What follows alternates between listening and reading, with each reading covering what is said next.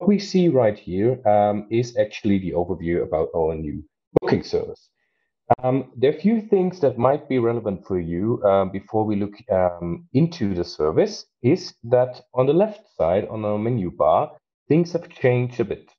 So before the new booking service, we had a booking area which has a lot of features included, which are now available on that entire booking overview.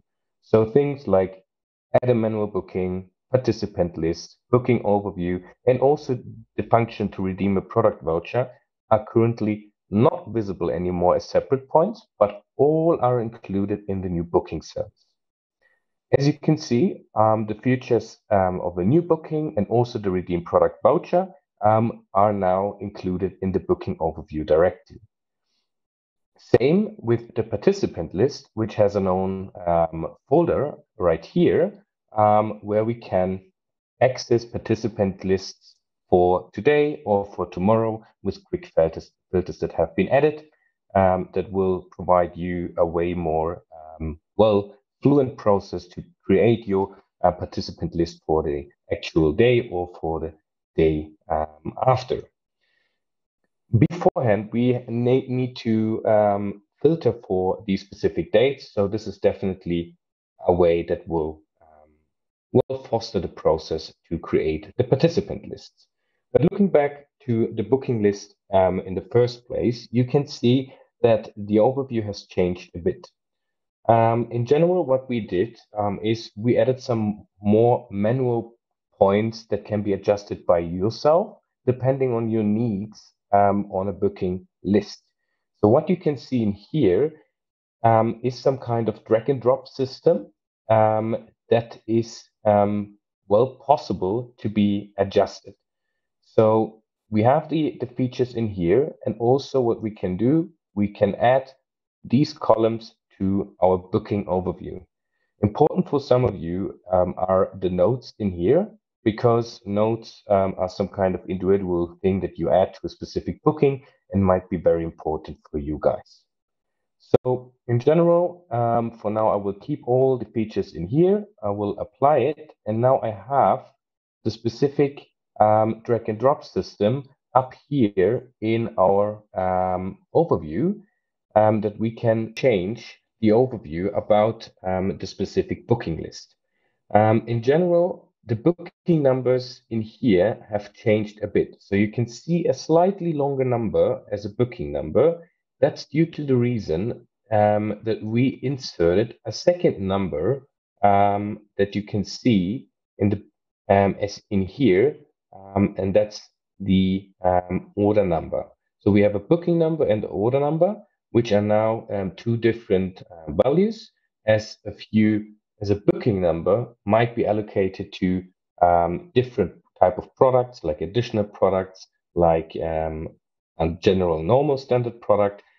So these things will then be bundled within one booking number, while as an order number is individually per product. Looking at these features, we have also added a slightly different layout in regard of the booking status. So as you can see here, we added a few color codes that determine the status of a specific booking. Booking status can be different. So it can be confirmed, which would mean the booking is being processed successfully, a ticket has been created, and the booking is fixed. We also have status like declined, which would mean that you would have an offer configured with a manual confirmation, and you decided to not accept the booking, which would lead to the status of declined. If a manual confirmation booking comes in, you also will have a status of action required. Action required would mean you need to jump into the booking and actively accept the booking, or on the other hand, also decline the booking, which would lead to either these two status. Within that booking overview, things have also changed when we jump into a specific booking. So let's see if we jump into a booking, what happens. Beforehand, what we can see here on the right side is also the check-in status. So actual status was that we need to jump directly into the booking to check in our customers. Well, the check-in function is mostly used that you have a good overview afterwards who has been checked in and also to validate the tickets that have been used on that exact day. So if I would check in all the booking, all connected tickets will be checked in and marked as validated. That's especially important if you offer products that might be not date related and are just connected to your opening hours. Then it would be a very important part to actually validate your tickets in here.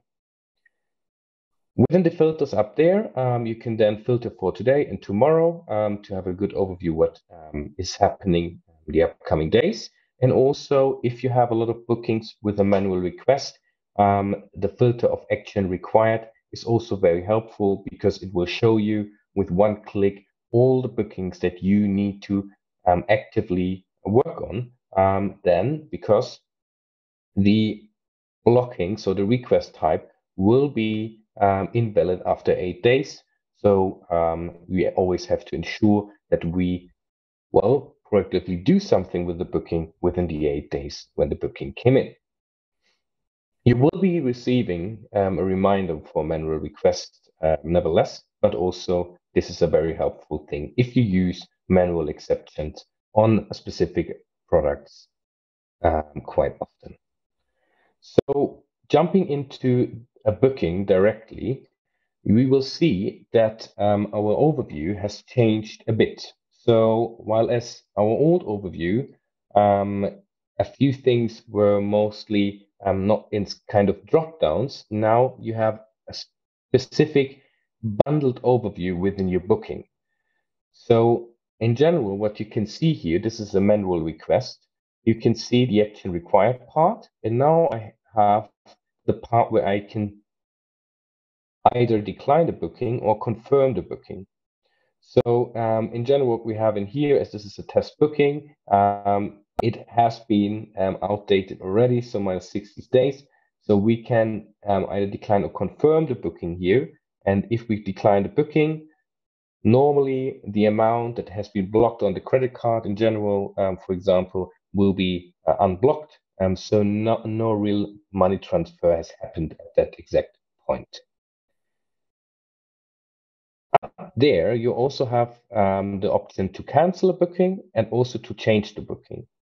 I really want to emphasize that the change booking functionality is currently limited to change date and time, and the alter product function will be released during that year.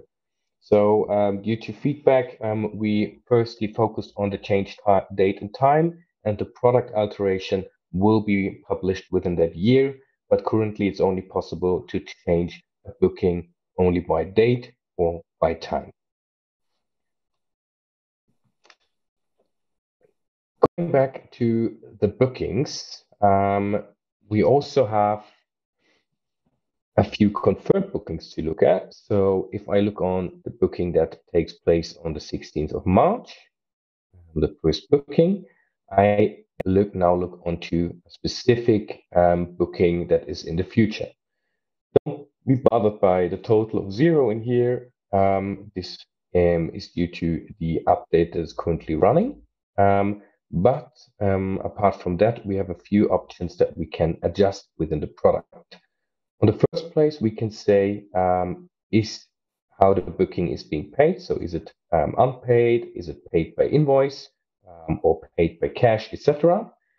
This is connected to the payment methods that you have configured for your POS and also for your ticket shop.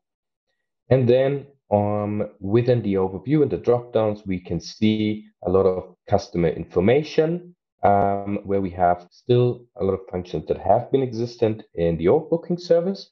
So we can edit customers, we can edit the customer information, we can resend the ticket and also the sales receipt, and we can resend the invoice that has been created for that specific booking. The next point in regards of the participants, here we can check in all our customers on that specific booking.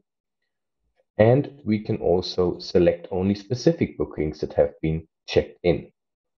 Also, what we can do is access any individual ticket that has been created for one specific booking to maybe regenerate it to provide it to the customer. The note section, actually very self-explaining. So any notes that we want to add for a specific booking can be added in here. And then if we select the notes to be displayed in the booking overview, it will also be something that is displayed. The message history will show all the contact that has been done between you and your end customers. Depending on your way of communication, you can also use external email tools, but from the system, you can communicate with your customers directly via the booking. The good thing is that everything will be kept within that system and the entire history will be shown in here. So if you would like to have a specific request to your customer for specific booking, I would recommend to contact them via the message tool in here because it can be good access in the future if you need to have that information visible again without scrolling to the entire mailing tool.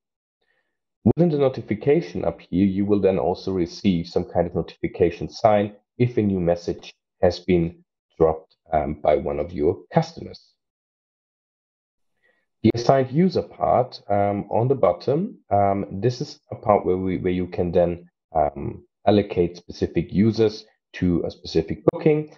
So that's more or less then relevant if you have one specific guide connected to one specific booking. Apart from that, the assignment of appointments would be done within the calendar still.